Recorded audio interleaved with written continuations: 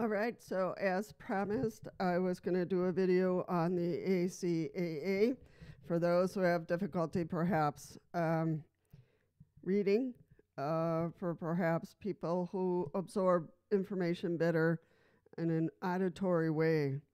So that's why I'm doing this. So let's start by what are these initials? The Air Carrier Access Act is the ACAA. So sometimes it's hard for me to remember what is it?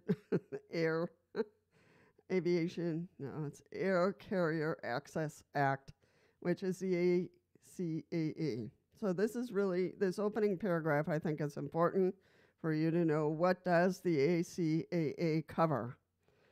So the Air Carrier Access Act, 49 U.S.C. Prohibits discrimination on the basis of disability in travel.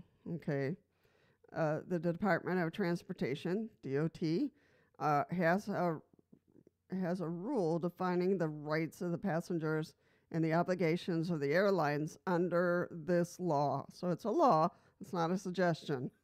So this rule applies to all flights of the U.S. airlines and to flights to or from the United States by foreign airlines, okay? So they are also included. The following is a summary of the main points of the DOT rule. Title 14 CFR Part 38382. The CFR is it's a federal regulation part, so that has a code of the federal regulation, and that is very, very detailed, line by line. It is law. It's complicated to read. So I decided not to go there to the CFR. So this one is a summary, and I won't read absolutely everything in every paragraph, but I will read 1 or 2 lines per area. So, prohibition of discrimination practices. Airlines may not refuse transportation to people on the basis of disabilities. Airlines may exclude anyone from flight if carrying the person would be inimical to the safety of the flight. If a carrier excludes a person with a disability on safety grounds, the carrier must provide a written explanation of the decision. Okay, so that gets really touchy when they do that. Airlines may not require advance notice that a person with a disability is traveling.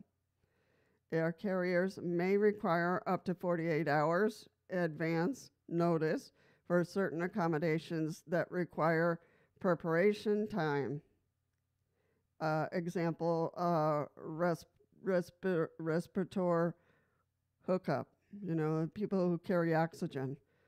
Transportation of electric wheelchair or on aircraft with less than 60 seats. Sorry. My brain is a little fuzzy today. Airlines may not limit the number of persons with disabilities on a flight. Airlines may not require a person with a disability to travel with another person, except in certain limited circumstances where the rule permits the airline to require a safety assistant. Airlines may not keep anyone out of a specific seat on the basis of a disability, or require anyone to sit in a particular seat on the basis of disability, except to comply with FAA foreign government safety requirements. So, for instance, you would not, as a person with disability, be placed in right at the exit, the emergency exit door. So, due to your disability. So they would not place you there. All right, accessibility of facilities. New aircraft with 30 or more seats must have movable aisles, armrests on half of the aisle seats in the aircraft. New twin aisles aircraft must have accessible lavatories. New aircrafts with 100 or more seats must have priority space for storing a passenger's folding wheelchair in the cabin. Aircraft with more than 60 seats and an accessible lavatory must have an onboard wheelchair, regardless of when the aircraft was ordered or delivered.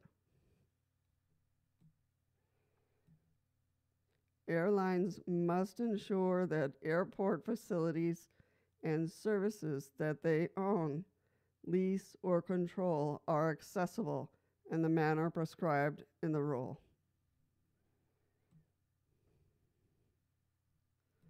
Other services and accommodations. Airlines are required to provide assistance with boarding, deplaning, and making connections. So this is really important because this has been a oopsie a few times with some people. Assistance within the cabin is also required, but not extensive personal services. So where level entry boarding is not available, there must be ramps or mechanical lifts to service most aircraft with 19 or more seats at U.S. airports with over 10,000 annual enplanements. Okay. Disabled passengers' items stored in the cabin must conform to FAA rules on the storage of the carry-on baggage. Assistive devices do not count against any limit on the number of pieces of carry-on baggage. Wheelchairs and other assistive devices have priority over other items for storage in the baggage compartment. Now here we've had some issues because that storage compartment, there's one that, stands up and sometimes the stewardess put their things in there, their suitcases and things. So sometimes people have asked for that space to put their wheelchairs, and the stewardess have said no. So you need to remind them of this regulation. Airlines must accept battery-powered wheelchairs, including the batteries, packaging the batteries in hazardous materials packages when necessary. The airlines provides the packaging. Airlines must permit a passenger to use his or her portable oxygen concentrator during the flight if it is labeled as FAA approved. Airlines may not charge for providing accommodations required by the rule, such as hazardous materials, packaging for batteries. However, they may charge for optional services such as providing oxygen. Other provisions concerning services and accommodations address treatment of mobility aids and assistive devices, passenger information, and accommodation for persons with vision or hearing impairments, security screening, communicable diseases, and medical certificates and service animals. All right, so now we're going to go to administrative provisions. Training is required for airline and contractor personnel who deal with the traveling public.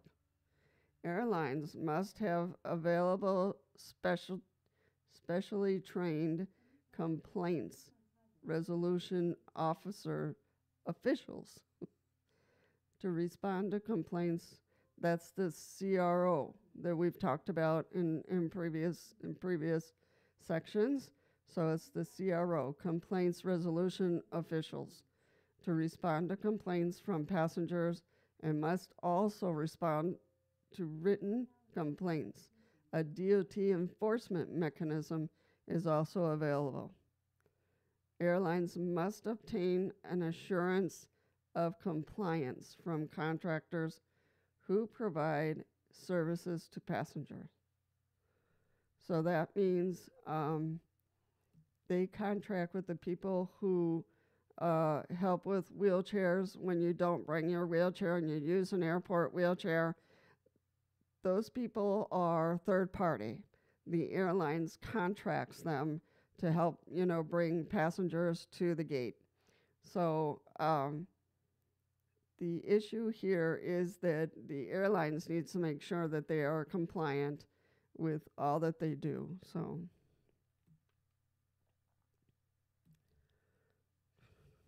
okay. Public awareness campaign. There was a public awareness campaign to ensure air travelers with disabilities know their rights.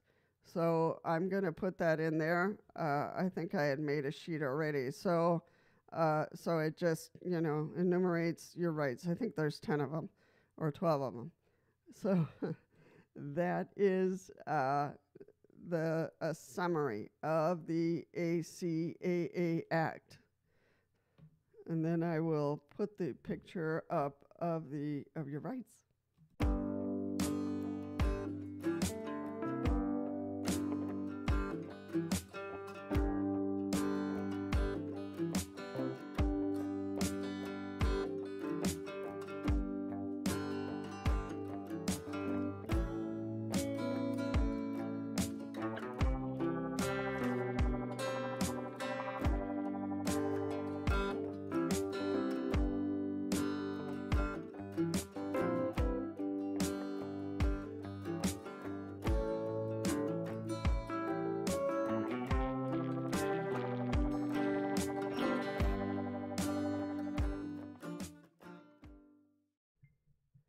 All right, I'm hoping this was helpful, reading the act itself and then to have your Bill of Rights. I think to kind of have the Bill of Rights in your mind, will be probably more helpful than the reading of the act itself.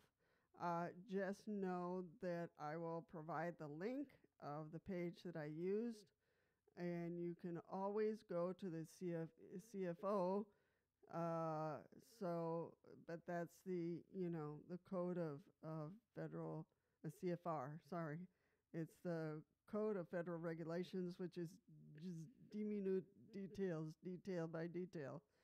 And it would drive me crazy, but if someone is a lawyer wants to go in there and read it, the links will be there. It's not fun reading the CFRs because they're so detailed, and for a reason. So the airlines stays in line, and they know that. So anyway, I'm hoping this was helpful. If there's anything else I can do to bring to your awareness, the ACAA. Let me know. I think this is helpful that you have a kind of a general idea. And I think what's most helpful is the Bill of Rights, because it's summarized all in 10 points.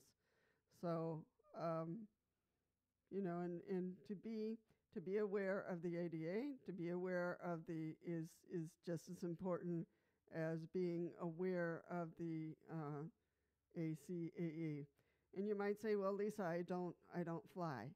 Well, there's other parts of the DOT that has your Bill of Rights when you travel by train, when you travel by a public bus, when you travel by, and if we want to see that as well, I'll look into it. But we all have, rights when we're traveling in public, in public transportation. All right, folks. I'm hoping truly that this was helpful.